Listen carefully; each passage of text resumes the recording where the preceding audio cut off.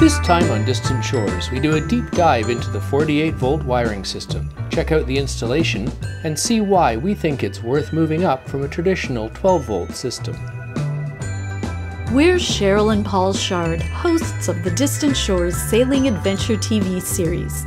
We've been cruising and living aboard for 34 years, documenting the sailing lifestyle. Join us for the building of our fifth boat, a custom aluminum Orion 49.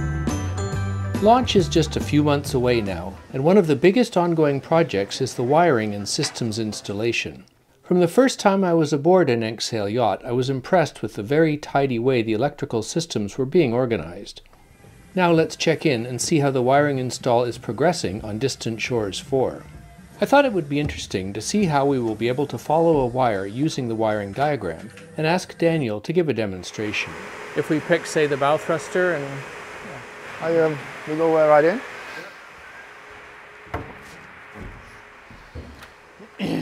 We are working with a schedule where there's all numbers of cables in it. So we have different kind of cables. This is the size of the cables that's inside. And now we go to see probably the bow thruster. It's that number. The bow thruster is a Lumar unit running at 48 volts, so the wiring is pretty small, just 70 square millimeters. If this was a 12-volt unit, it would draw 500 amps of electricity, and therefore require a large cable basically 4 times as big. It's that number, and I can show it. Let's go, take a look. The bow thruster is the second largest electric motor in the boat, using 6 kilowatts of power and developing roughly 8 horsepower at the propeller when it is used to push the bow over when maneuvering. So is the bow thruster already in? Yeah, bow thruster is in. These are the power cables. So with this number you can see, it's also on the map. So that's the same number that's listed as being... Yeah, so we can find it anywhere in the ship because there are a lot of cables. I show it. So now the cable's going to run back to going through the power through the pipe underneath the isolation, and we can trace it. Yeah, go ahead. Through here, to these pipes, going through this pipe. Because 48-volt wiring requires these thinner cables, it's also much lighter, saving more than 50 kilos, and allowing the cables to run easily through these conduits. You can see it's here, out of the pipe. Goes through here. These are the bow thruster cable you just saw. These are the other cables for the batteries. They are here. So this is where the batteries are going to be. It's going to be the area here where the batteries. So this is the plus on the battery. But the bow thruster is going through here. And we have a technical room behind the engine. And we go. Yeah, let's go take a look.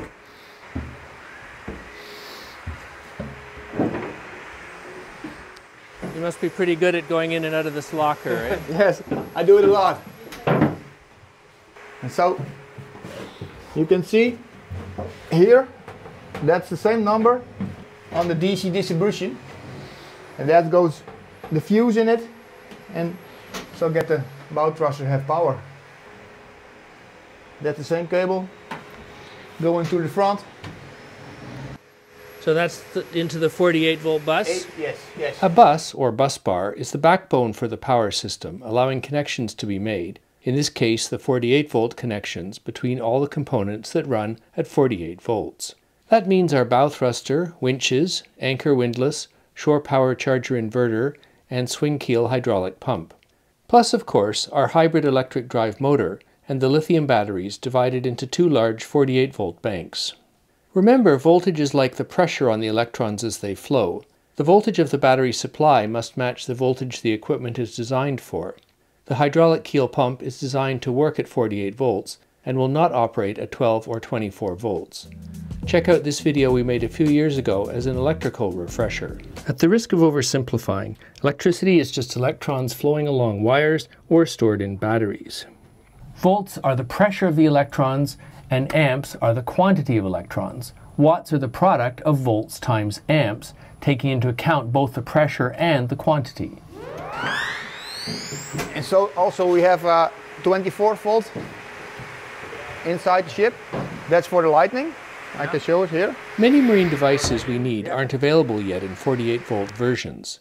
Lighting, bilge pumps, autopilot drives, fans, and many other marine must-haves are available in 24 volts, but not yet for 48-volt systems. So, in addition to the 48-volt system, we will also have a smaller 24-volt battery bank and a 24-volt bus to connect the 24-volt devices. Daniel shows us the location. Under here, it's also technical room. That's for the 24 volts. And you can see we have here also a number 2. That's for the lightning. Cable number 2 light somewhere. Lightning. So somewhere in all this boat there's a number 2. Yes, yes. And now we have a map on it that shows everything, numbers. And so this is basically fixtures. These are this sort of a light or something there? Yeah, that's a reading light with a switch, and that's a normal light. And that's a switch for that one.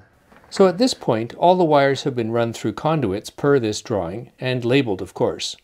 So Daniel shows us how we can use the wiring diagram to learn which wire we should be looking for to power the number 2 light over the forward double berth. And number 2, I know, to the front, but it's here, it's not on the drawing. You can look at it, it's going also to all the pipes, to the front. So the number 2, so you've got some extra wire here just to make sure you have enough to connect it all up? Yeah. We have all spare wires also, and now everything has to be engineered. Yeah. That's easier. And we can look also in the front.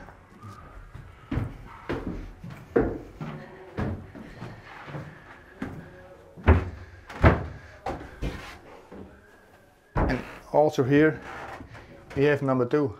Okay, you found it again. So yes. This one's coming in. Yeah. It works. It all works. Yeah. Yay. And we put a light on it, we put there the power on it, and the switch, and it has to be working.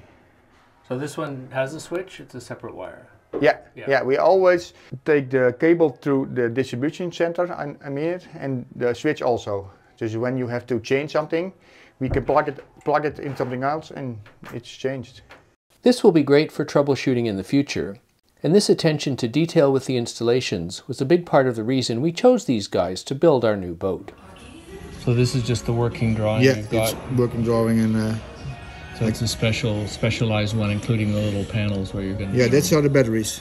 These are the batteries. And then there's the a 24. wire numbers are shown too. Yes. Oh, that's the 24 volt bank and the 48 volt. Yeah. There are 2 banks in the same 84, and that's all the numbers to the distribution. These are the distribution what's underneath, and it's going to be the 24 volts. It's going to be there. Yep. The 24-volt bus construction is underway and looking very tidy. It will include the Selden electric furling drive units for the mainsail as well as the head sails. So this is the result of our conversations with you, and then you created this drawing to fulfill that? And working from that. But then you had to figure out where to put all these things. Right. We had a plan. We had a plan, and then also that's a hydraulic for the keel. And it goes in the front, behind the keel, and also the cable goes through here. So the 48 also. Yeah. And also the solar panels goes to the multi. It's underneath here. Well, happy holidays, everyone. Sheryl and I are very excited to see the progress on Distant Shores 4 and are heading home to Canada now to celebrate Christmas with our families. But we'll be back in January to film some more updates for you. We'll also be conducting a couple of seminars at the shipyard on Saturday, January 13th, for anyone thinking of doing some long-distance cruising in an aluminum sailboat.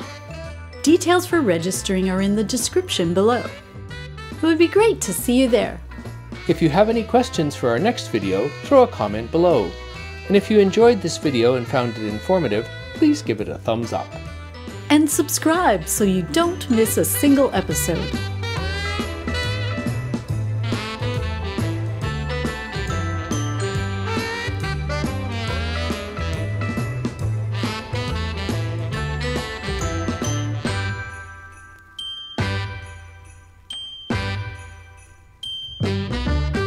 Thanks for watching!